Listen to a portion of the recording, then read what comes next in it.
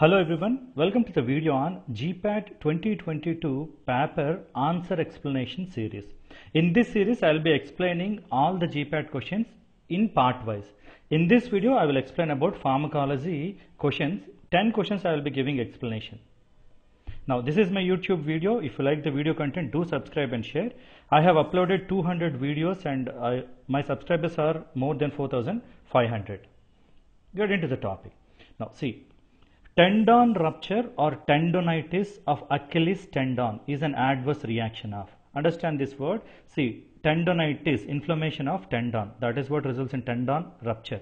And this is the adverse reaction of fluoroquinolines. Now, tetracyclines can chelate with polyvalent cations. Polyvalent cations like calcium, aluminum and all. So, this combination may result in complex formation. Now, calcium is present in our bones and teeth. So, tetracycline may cause adverse effects related to these complex formation. So, enamel development will not be there and bone growth may not be there. That is the reason why tetracycline should not be given to young children. Now, cephalosporin's very common adverse effects are nausea, emesis and diarrhea. In case of aminoglycosides, you have adverse effects like ototoxicity, nephrotoxicity and neurotoxicity. Neurons will also get damaged. Especially neurotoxicity is related to neuromuscular blockade. So these are all the adverse effects of aminoglycosides. So the question is about tendon rupture and tendonitis and the answer is this option, fluoroquinolones. Moving to the next one. Now look at this. Match list 1 with list 2 with their mechanism of action. Now see, DPP4 inhibitors, this is dipeptidyl peptidase 4. This is an enzyme which metabolizes incretins. Incretins are insulin secretagogues. So when you inhibit that enzyme, what happens? Incretin levels increases and that increases insulin secretion, and this is used to treat diabetes mellitus. So all these drugs are anti-diabetic or hypoglycemic agents. Now dipeptidyl peptidase inhibitor is all gliptins, teneligliptin. All gliptins are dipeptidyl peptidase inhibitors. Now potassium ATP channel blocker. See, while answering this kind of matching questions, we know that A matches with 4. So you need to see the options wherein you have A is with 4. These two options wherein A matches with 4. Now the next one, B. Potassium ATP channel blockers are sulfonylureas, glibenclamide, glimepiride, all of them. So B matches with 3. What do you have? This must be our answer. Without looking the other two, you can save the time like this. So this is how you need to understand the match the following questions and answer it.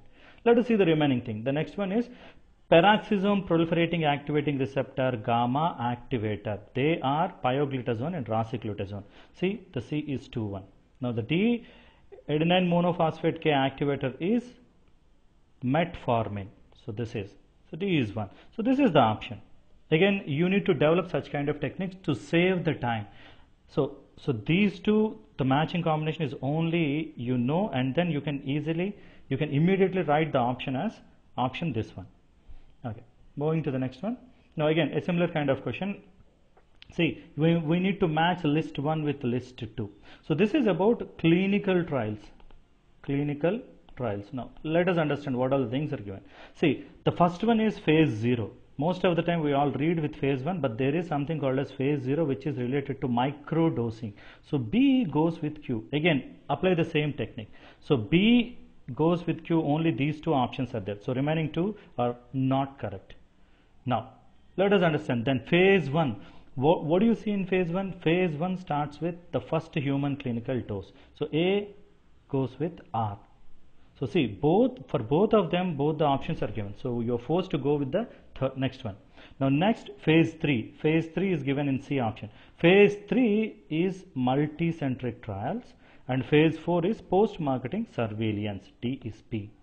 So C is as, D is P. See, remember most of the students will be knowing about phase 4 as post-marketing surveillance. Look at the options. Among all of them, only one has got this post-marketing surveillance option. So this must be the true answer. This must be the right answer. So understand the match the following questions. If you know one correctly, if you are fortunate enough to get options like this, you will save time and immediately get the answer. Even though you don't know about microdosing like phase 0 and all, if you know post-marketing surveillance, you can definitely get correct answer for this kind of questions. Moving to the next one.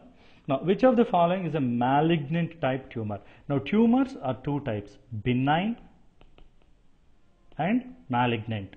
Malignant is cancerous tumor, benign is non-cancerous. This is what is the concept you need to understand. Now, lipoma is benign one, a lipid adipose accumulation. Adenoma is also a benign one. Now, osteoma is also a benign bone growth. Now, melanoma is a type of skin cancer. So, this is a type of malignant type of tumor. So, option, this one is correct. Moving to the next one. Now, when RBCs are kept in isotonic sodium chloride solution, what happens? See, in Gpat, the answer is given as Now, in Gpat, the answer is given as this one. In the answer key, the option is given as this one. But let us understand the question. See, when RBCs are kept in isotonic solution, what happens? There will not be any movement of solute across RBC membrane. Isotonicity is because of this one. When there is isotonicity, there won't be any movement. Now, second one, the RBC shape and size will not change. See, this is red blood cell, and if there is no solute movement is there, the shape and size won't change. This is also true. Now, the next one. See, because osmotic pressure across the membrane is same, the solute will not cross across RBC membrane. In fact, the option 1 and option 3, both of them are same. So, this is also true. So, the real option is all these above. But in the case it is given as only this, you can, some of the students might have contested this one, but the option is all these above. Understand the concept. Isotonicity means there won't be any solute movement. If solute movement is not there, there won't be any change in shape and size. This is literally same as option A. So all the above, all of these are the answer. Now, which of the following statements are correct regarding alkylating agent as anti-cancer agent? This is a tricky question, but understand this one. See, they get converted into highly nucleophilic anions and bind to nitrogen atom of guanine, intercalating the DNA strands. I'll give you one example. See, most of the alkylating agents has got this structure.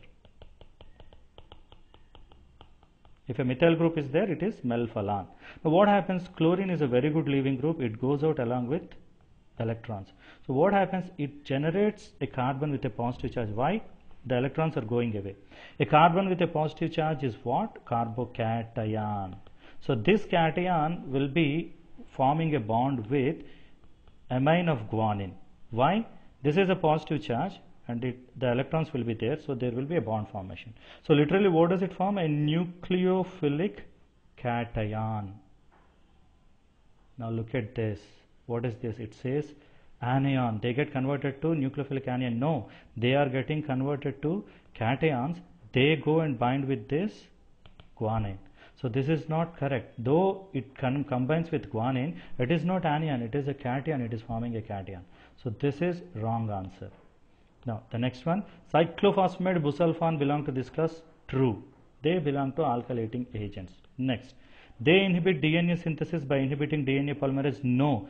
Most of the antiviral drugs will cause DNA polymerase inhibition, not these anti-cancer drugs.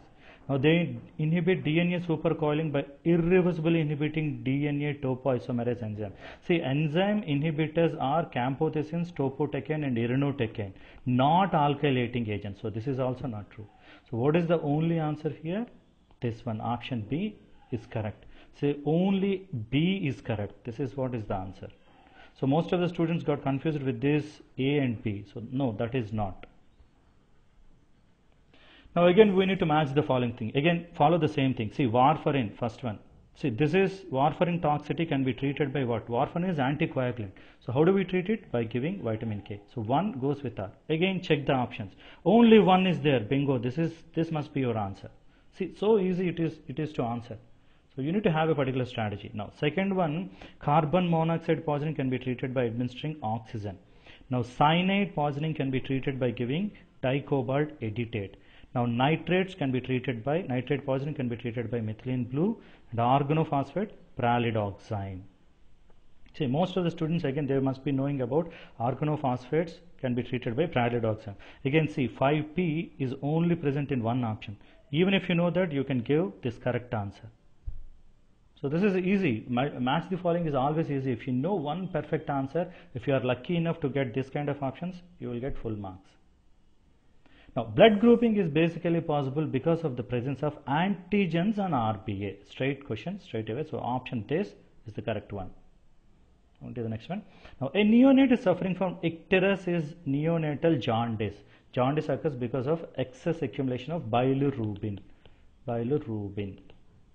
Now, intravenously administered with phenobarbital. The justification for this therapy. What is the problem? Bilirubin is accumulated. So how it will get metabolized? It is metabolized by glucuronosyl transferase enzyme. That enzyme activity is enhanced by phenobarbital because phenobarbital is an enzyme inducer. That is the reason why it is given here. Now let us find the options. So what are the options? Phenobarbital is short-acting barbiturate and hence safe to induce sleep in neonates. No, the problem is you need to cure this, not put the kid to sleep, put the neonate to sleep. No, this is wrong. Phenobarbital suppresses bilirubin synthesis in neonate. No, it doesn't do this. Phenobarbital suppresses hepatic glucuronase transferase. If this is done, bilirubin concentration even more increases and it worsens the condition. So what is the answer? Phenobarbital induces hepatic glucuronal transferase and increase the clearance of bilirubin. So this is the answer. Now, the next one. Now, which of the following could be the reasons for pharmacokinetic drug interactions? What is pharmacokinetic? Absorption, distribution, metabolism, and elimination. Now, interference with absorption. True, it is pharmacokinetic one. Changes in protein binding, changes distribution. True, this is true.